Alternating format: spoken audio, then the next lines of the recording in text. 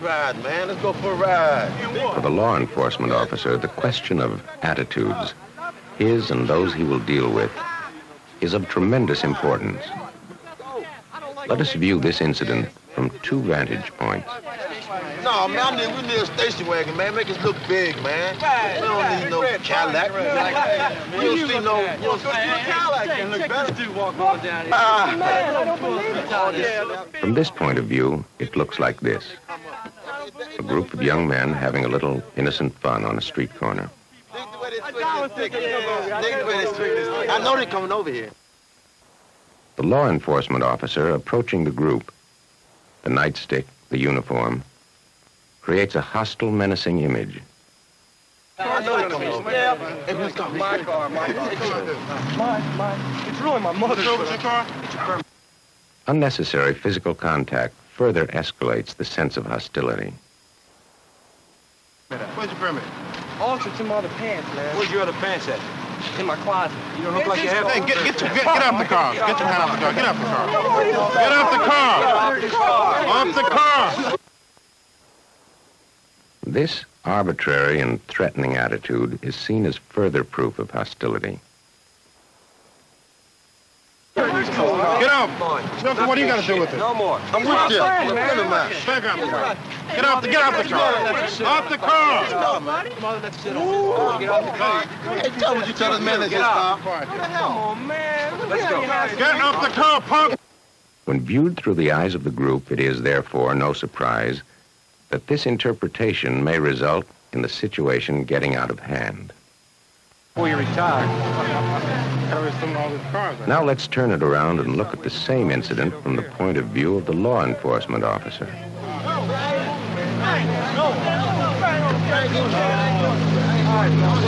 Take that shit home, man. We ain't doing nothing wrong. From this vantage point, the hostility, anger, and negative attitudes of the group, perceived by the law enforcement officer, influence his behavior. Get off the car. I told you to call Get off the car. I don't care whose car it is. Get off the car. Well, Take that shit back to the precinct, man. Come on. The dynamics of the situation are indeed a question of attitudes.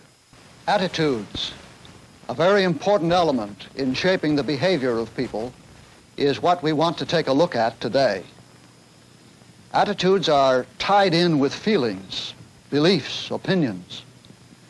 People have feelings, beliefs, opinions, or views about all sorts of things.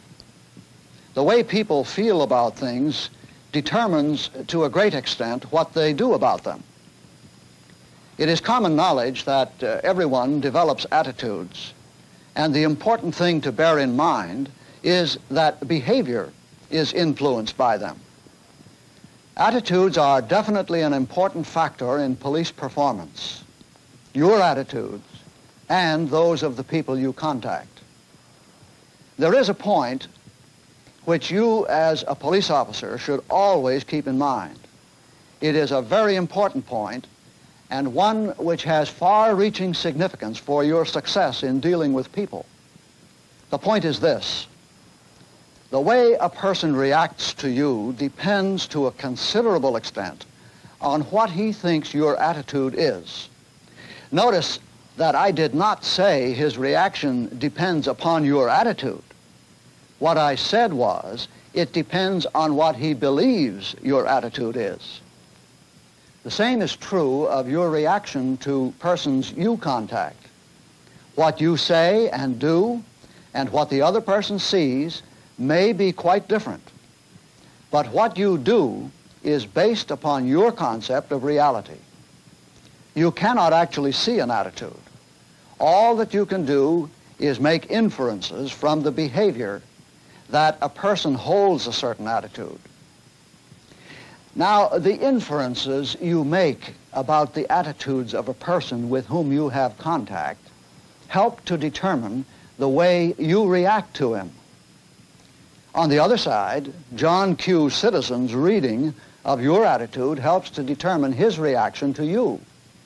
If it appears to you that you are facing a man who detests police or who regards you with contempt, your reaction to him will be quite different, naturally, than it would be if he seems to be reasonable and respectful.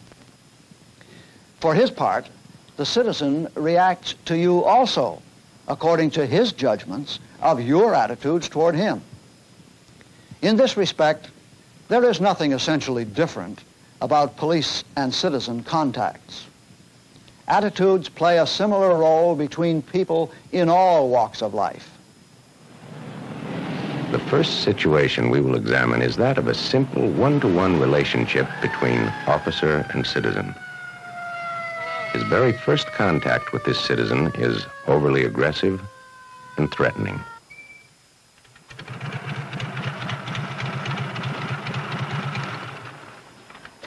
Let me see your permit, mister. His approach serves to intimidate and anger the motorist. You from out of town? Yes, sir. Where are you living now? New York. Pardon? New York. New York? Yes, sir. About all you New Yorkers drive the same way. They don't make those lights back there any redder than what you just come through. I'm very sorry about that. It is possible now to analyze the same incident and note the key differences that can bring about a far more productive result.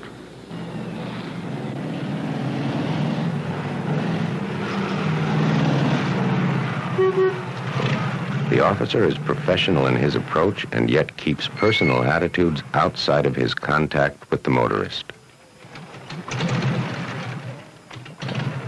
He places his motorcycle behind the car and acts to reduce the anxiety already present in the situation. Good afternoon, sir. Hello, officer. Did I do something wrong? Yes, sir. We have a red light back here at the corner. By removing his sunglasses and unbuckling his helmet, he further reduces tension. His tone of voice is firm, but not overly hostile or threatening. I see you're from New York. Yes, I am, officer. It's quite heavy traffic up there, sir. I know, but I try not to drive too much in New York either. Well, are you a tourist or are you just down here working for the government? No, I'm a tourist, officer. I see. How long are you going to be in Washington? Oh, about 4 or 5 more days, I believe. The difference in the two approaches can readily be seen, and the attitude of the citizen toward the police is strongly affected by which method the officer chooses to adopt. In Washington, a little more pleasant, but you're going to have to be much more aware in traffic because passing a red light is one of the major causes of fatality accidents in this city. I see, officer. All right, sir. I'll be right back. Take your buck for crying out loud. Leave me alone. I don't have your dollar. If I took your dollar, you think you'd be walking around. Our second situation involves a brawl taking place in front of a bar. Again, the police officer can act either to escalate or reduce the violence already present in the situation. All right, knock it out. All right, knock it out. Knock it out. What's going on? All right, Tony, let me... In this instance, a hasty and violent approach fails to reduce the levels of anger and hostility. Now let's consider another approach. Oh, now it's $1. It was 50 cents when I was in here 5 minutes ago. You put it in your... Get your hands off of there. Don't hit my hand when I'm... Don't do it.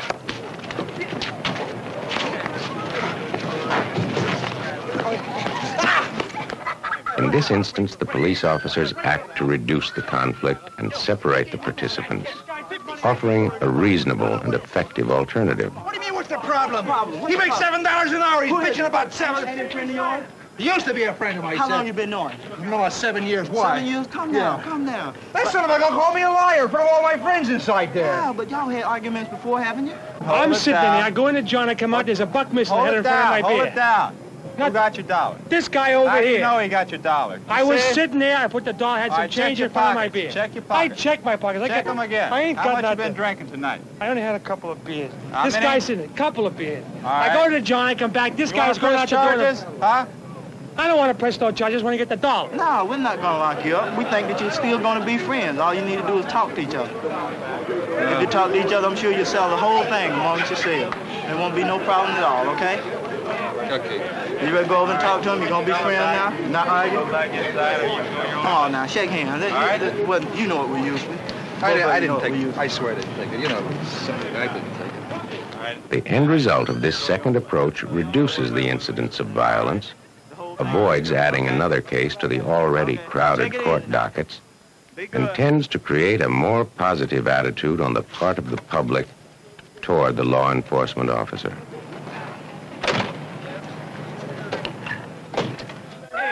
In our third situation, the police have received a call from a local high school that a small group of students are blocking the entrance to the school and creating a disturbance in front of it.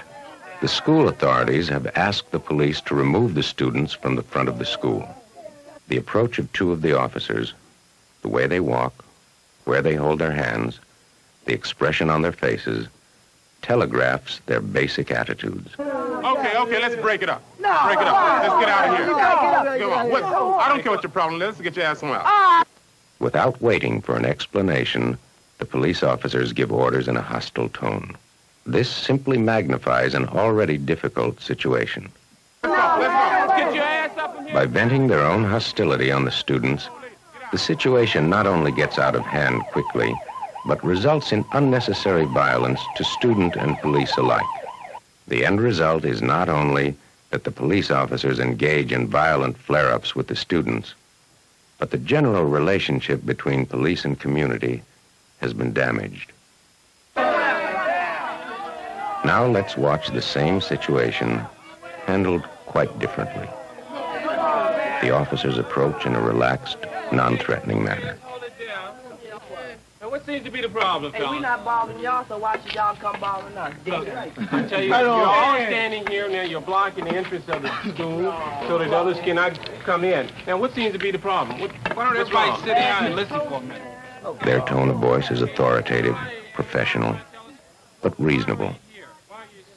In situations involving large groups of people where there is present a great deal of built-in hostility, it lies within the ability of the police officer to reduce that hostility or magnify it. Everything he says or does affects the outcome. The class teacher put you out the room and tell you get a pass. Get the pass, he tell you to go out the room anyway. Do a report on such and such. Well, I tell you what, this is not the way to take care of the problem. You don't stand out here because it's illegal to stand out here and block the entrance of a school. This is illegal. Right. Man, don't teach them there always messing with somebody. Man, going to the gym, don't change up, you gotta get I fired. be here every day. I be right here. I ain't going nowhere. Okay, wait, just a minute. See, what you got to realize is what is illegal, you're taking this out against, who you taking this out on? What is being illegal? On the teacher. On the teacher, well, the teachers are inside. Well, we doing this for ourselves. We want education too, you know. Well, okay, but what you're going to have to do is get your group together. Not We together. You together. Okay, right, now throw you together. But you got to be organized in such a way that when you go up there to talk to them, they'll listen to you. They don't listen to nobody. They don't listen to nobody. It's hard, man. You know what I mean? That's what I'm talking about. Every time you try to do something to help yourself, somebody got to come in and mess it up. No, but they're not interested in what you're doing out here. It's our problem once you come out here, the police problem. You know, that's all right. That's all right. Why don't you come back here tomorrow morning, man? Right here, right here. And let someone I'm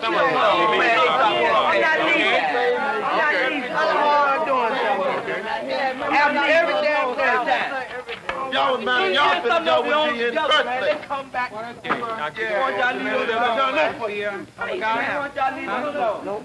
Why not?